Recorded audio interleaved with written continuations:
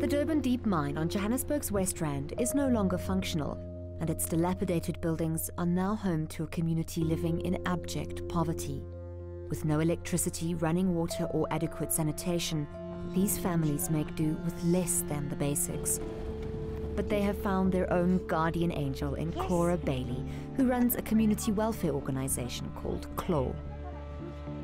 We provide vaccination, deworming, sterilization of the animals. In helping the animals, Cora saw an even greater need to help the children of this community. The children that come to us, almost all of them have seen rape, they've seen domestic violence, they've seen murder, and all that has a massive impact on how they grow up and how they see the world. It's unthinkable for us to take care of the animals and not consider the children. The children need their safe space here. My biggest wish for CLAW is to have water and electricity, and of course to be able to improve the space we have for the children. Even miracles require a bit of muscle power, sweat and tears, and this miracle was no different.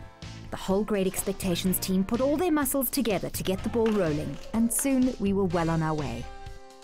Hendrik, our biggest sponsor from Solar Power, was also on site, and Uveka grabbed the first opportunity to chat to him. We care about children and animals, and that was like the best combination of the three, you know, where we can do the right thing for the environment, we do something good towards the children in this neighborhood, and care for animals. So you had to call on a lot of people that you work with to actually get involved and help out as well?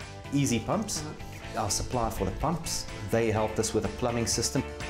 Trina Solar, which is the biggest solar company in the world, they were willing to sponsor some solar panels for us. And then of course, Inatech that sponsored the batteries for the backup power. So what's the first step, Hendrik? The first one will be to install the solar panels on the roof. That will bring us electricity to the building. Then we will store that electricity in the batteries.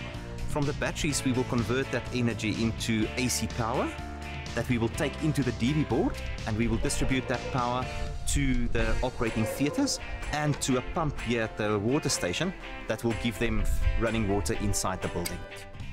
So with all the elements in place for power, there was only one thing left to do. We have lights. We're able to see when the sun goes down. Actually can't stop playing with the light switch. And the lights were just in time for us to add the finishing touches to our Christmas party. And by the looks on their faces, the children were delighted with the transformation.